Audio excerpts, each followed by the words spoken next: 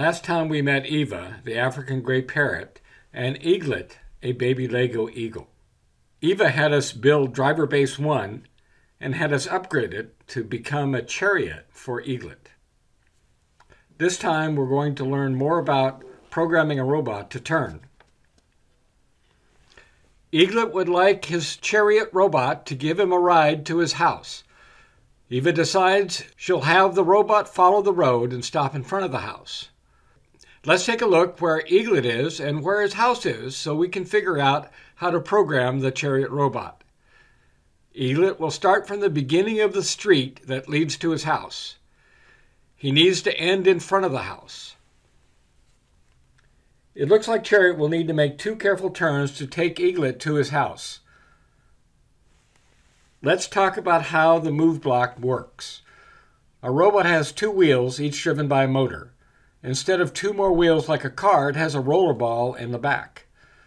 When we use a block that tells the robot to move straight, we're telling the robot to have its motors turn at the same speed so both wheels push the robot forward.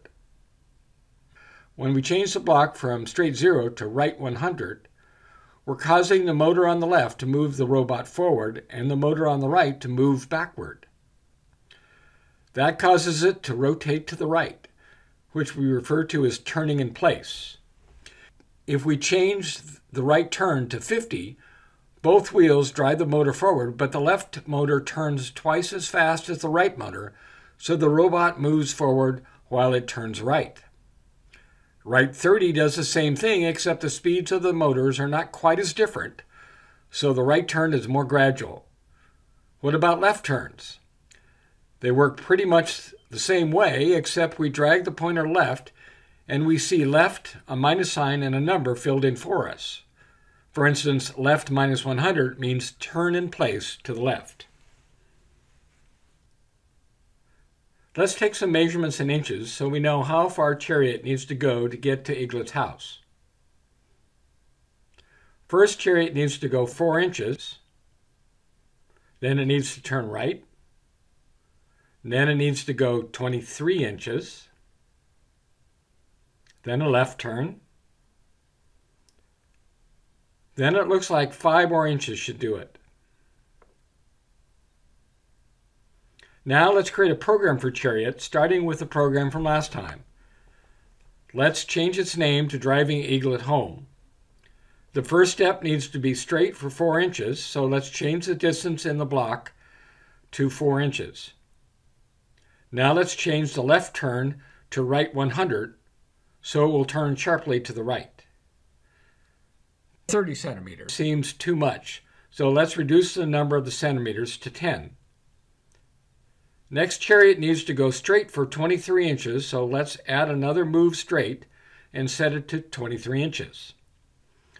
Now we need a left turn, so we add a block and change it to left minus 100 and leave it at 10 centimeters.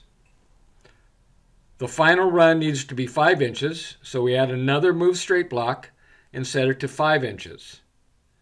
Maybe we're ready to test the new program, so let's download it to slot number 1 on the robot.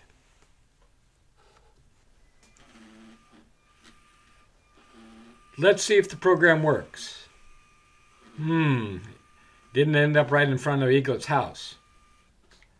Let's watch it again.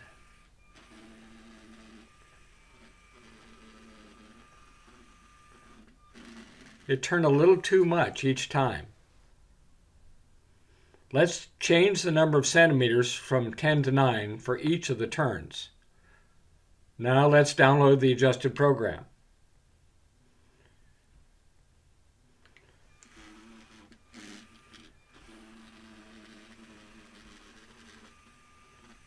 Yes, the turns look pretty good, but it looks like they each start a little early. Let's figure out why the turns are happening early. If we move Chariot forward 4 inches, it looks pretty good. Let's rotate it by hand instead of having the program do so we can watch what happens. It's pointing in the right direction, but it's not in the middle of the road. It looks like we need to move it 6.5 inches instead of 4. Based on what we've learned, let's change the 4 inches in the first move straight block to 6.5.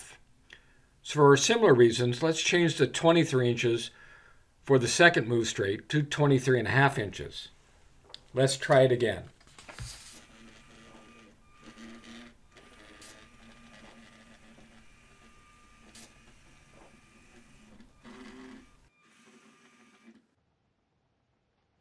Eaglet approves. The things we learned this time will help you program a robot to navigate on the first LEGO League Challenge competition field.